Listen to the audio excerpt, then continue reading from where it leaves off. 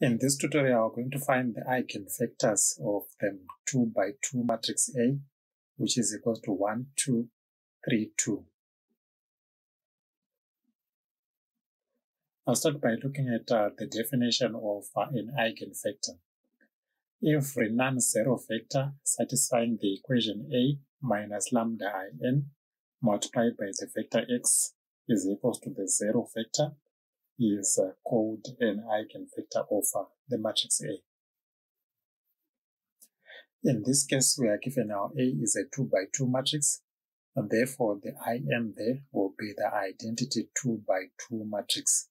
And the vector x there will be a column vector with 2 entries.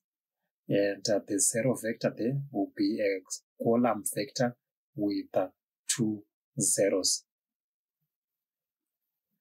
So if we substitute our given matrix 1, 2, 3, 2 into that equation appearing on the right there, we would have 1, 2, 3, 2 minus lambda multiplied by the identity 2 by 2 matrix 1, 0, 0, 1 multiplied by the column vector x, and we write it as entries x1 and x2 equals to the zero vector, which has 2 elements 0, 0.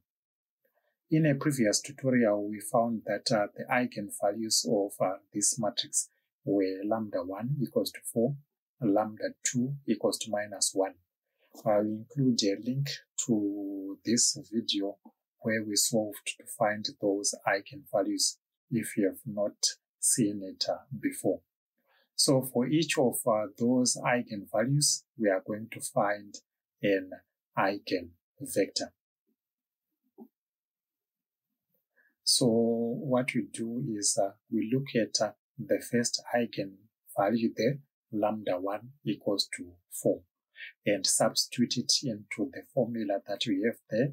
And if you put lambda equals to 4 there, what it was result in is multiplying that identity matrix by 4.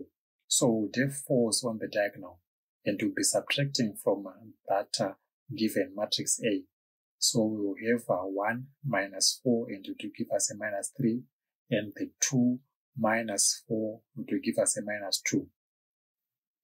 And that equation will then become minus 3, 2, 3 minus 2 multiplied by the vector x is equals to the zero vector. Now what we have to do is to use matrix multiplication. We know that for matrix multiplication, we multiply row by column. So for the first row multiplied by that column vector x1, x2, we will have minus 3x1 plus 2x2 is equals to 0. For the second row, which is 3 minus 2, we multiply it by that column vector there, x1, x2, and it will give us 3x1 minus 2x2 is equals to 0. At this point, let me now number those equations. Equation number 1, equation number 2. Those two equations, 1 and 2, basically they are just one and the same thing. Because if you multiply 1 by minus 1, it will give us equation number 2. So it's just one and the same equation in this case. From equation 1, we can write x2 in terms of x1. So from equation 1, we see that x2 is equals to 3 over 2x1. When finding eigenvectors, it is convenient to write all the other variables in terms of the first variable x1. So that's why I wrote x2 in terms of x1 there.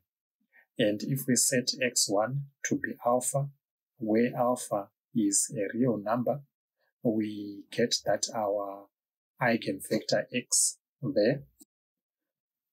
So from the equation that I've highlighted, our eigenvector x had elements x1, x2. So I'll write x1 is equals to x1, x2.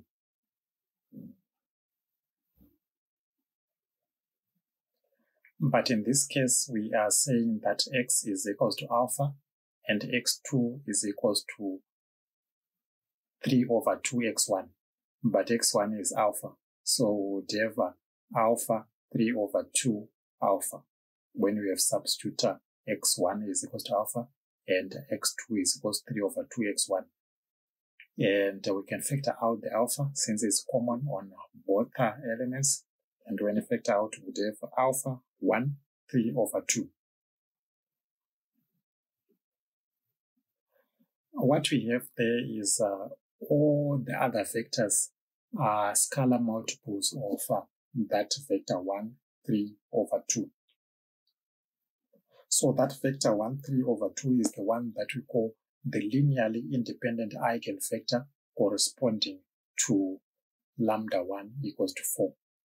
So what we are having there is that the linearly independent eigenvector corresponding to lambda 1 equals to 4 is 1, 3 over 2. So we have obtained the first linearly independent eigenvector corresponding to 4. We now move on to looking for the vector corresponding to lambda 2. So we substitute lambda equals to minus 1 into the formula there.